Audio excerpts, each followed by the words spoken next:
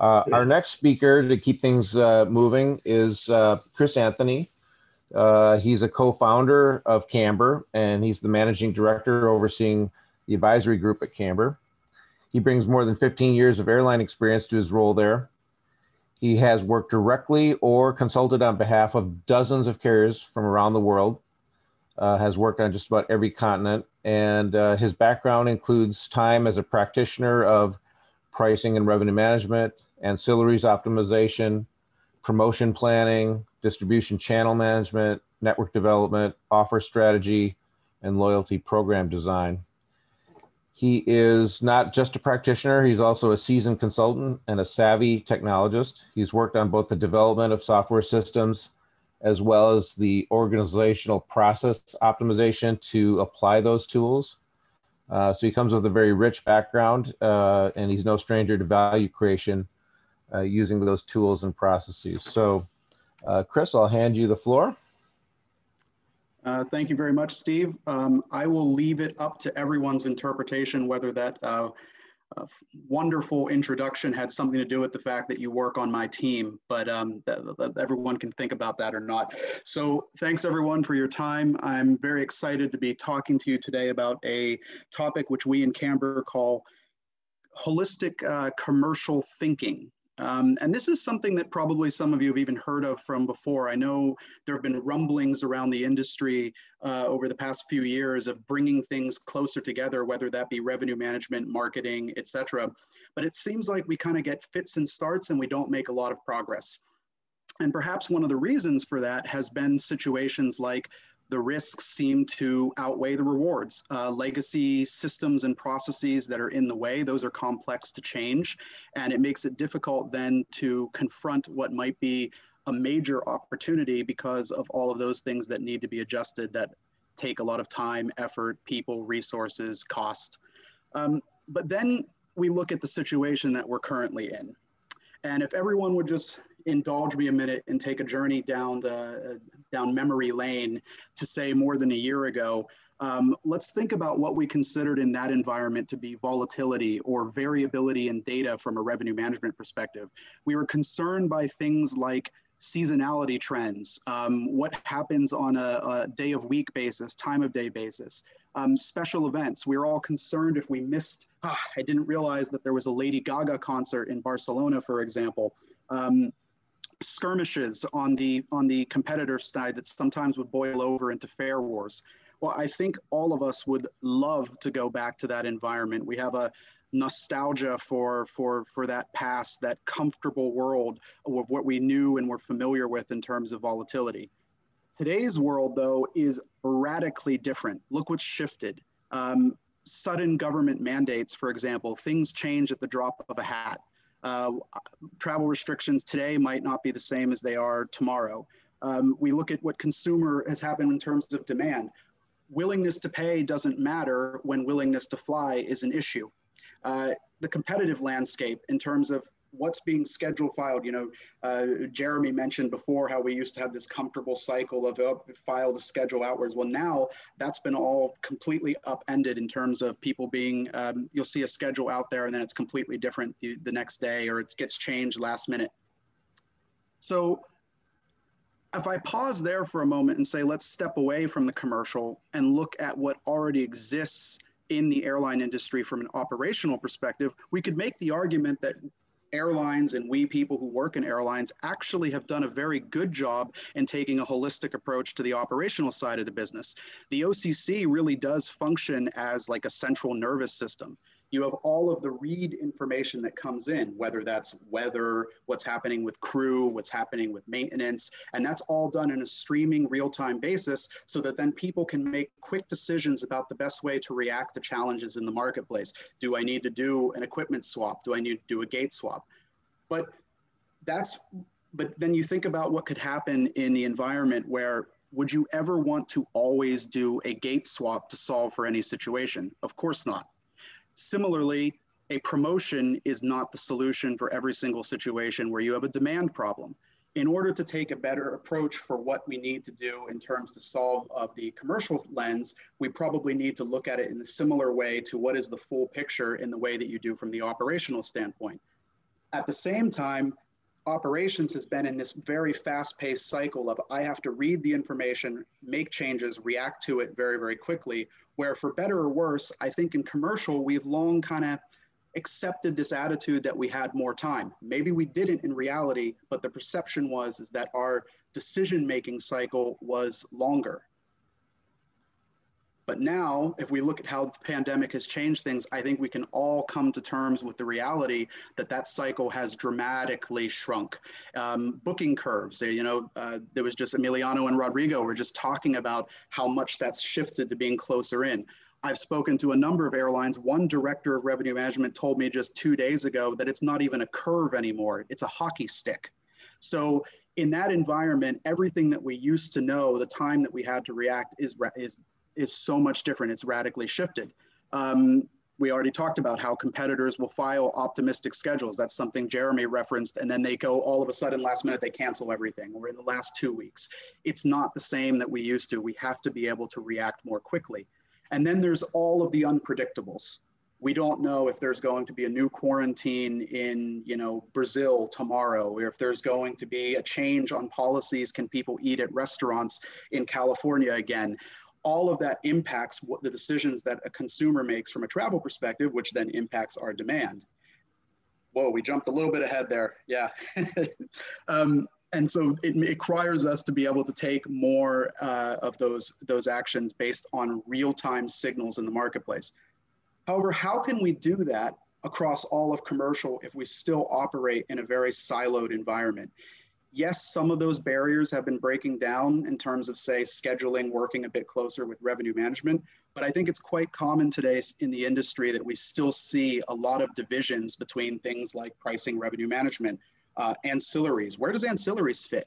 Some airlines it's with marketing, some airlines it's with e-commerce, some it works with pricing and revenue management. Sometimes it's its own standalone team.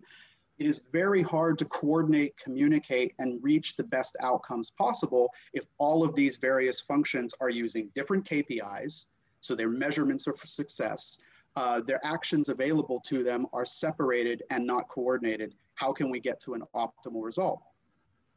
Likely, if we were then to consider all of the various pieces of information and data available to us through the single lens of maximization of demand capture and revenue opportunity, then we would be able to have a toolkit of outcomes that leads to those results. What would be some of the other benefits that come out of this process? Would think about avoiding duplicate decision-making or being able to optimize the combinations.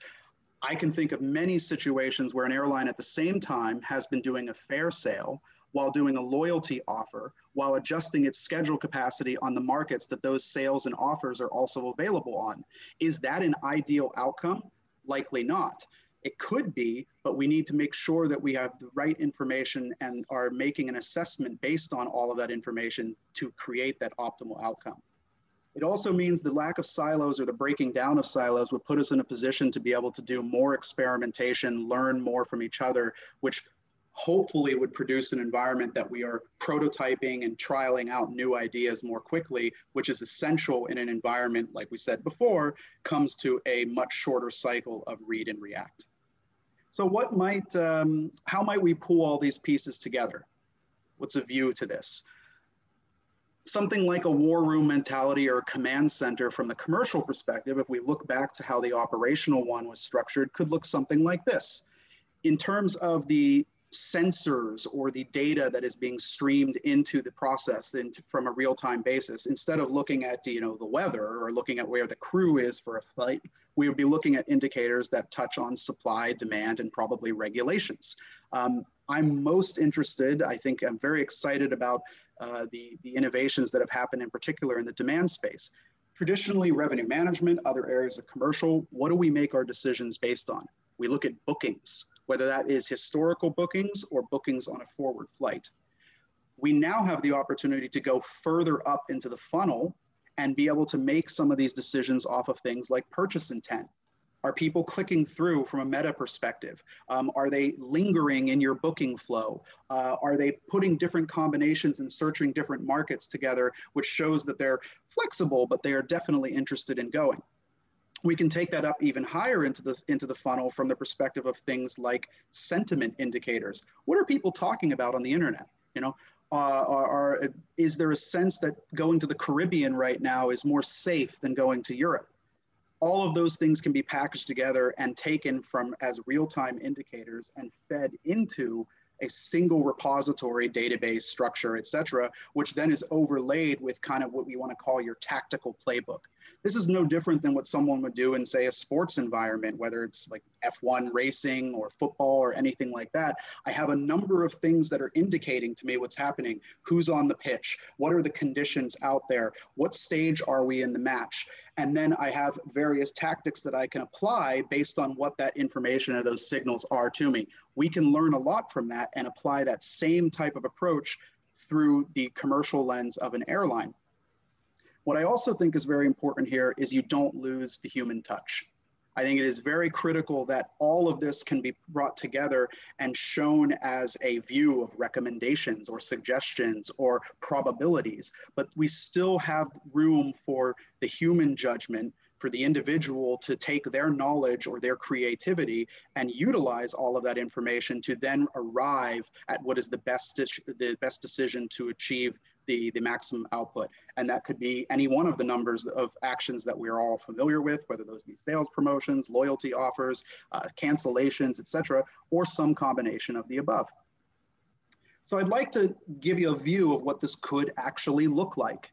So here is just a simple mock-up, I would say, of call it a cockpit, a commercial CCO cockpit, where take on the bottom left, we do have a funnel. As I said before, normally in the past, we would only be looking at the bottom of that funnel. But as we move up it, we can get indicators that suggest, wow, people's willingness to fly, not just pay, has increased week over week or gone down, or my direct sales are increasing or interest is increasing, even though those coming from third parties are decreasing. At the top, I could have things that indicate what is happening overall network-wise for my intent or my opportunities, and then be able to break those down into what type of opportunity it is. If you have a situation where you're dealing with, say, low awareness in a market, a pricing change might not be the optimal solution. Maybe it's to push digital advertising, for example. Any of those things can then be encapsulated through a view that suggests where does the opportunities lie? Which ones should I pursue? What are going to have the most impact? What are going to lead to the best results? And this is something that could be then potentially overlaid through existing systems. It's not something you have to rip and replace everything, but combine it with all of the infrastructure that we already have in place on the commercial side at a lot of airlines and deep link it, connect it through to everyday activities. So I hope that kind of gives a possibility of what that future could look like. But I think there is a lot more benefit than just, say, recovery from the pandemic. As traumatic as COVID has been, I think it really is a catalyst for deeper, longer-term change within our industry. A lot of these things were bubbling up or rumbling underneath the surface, and then COVID just exposed them to us, that we have these challenges that we have been not necessarily facing up to and dealing with. And now we have the opportunity, thanks to necessity, we have to do it. But even once we've done that, in order to facilitate our return to revenue and profitable health, I would ask the question, who wants to give up on the benefits that would also come? Would anyone want to give back the synergies or the compressed timelines that are involved in decision-making? Would any airline not want to be a league ahead of its competitors? Rodrigo mentioned doing more with less. How is doing more with less ever going to go away as a benefit, even if we return to some state of normalcy? I don't think it will. So we have an opportunity today to use something like a holistic commercial approach embodied through something like a commercial CCO cockpit to help us down the road to recovery. But even once we return to that state of normalcy, I think many, many CCOs are going to relish this new toolkit, this new data and all this value that it can provide that's at their fingertips, in the same way that investment bankers and football managers and political campaigns are already doing around the world. So I'll stop there. Thank you very much.